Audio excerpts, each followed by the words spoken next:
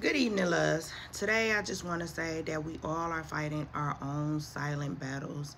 Some of us can hide it more than others. However, I wanted to just tell you guys to keep fighting, to stay strong, to understand that God will continuously to be God. Have faith in Him.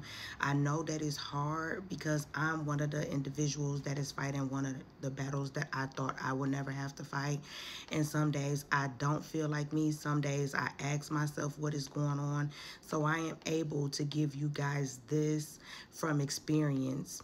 Keep your head up continuously, to thank God that you are still here, because things could be worse. Continuously to find a scripture in the Bible that continuously to keep you going. Say something positive about yourself. Have a great support system. Believe that this shall pass, and I pray that things get better for you.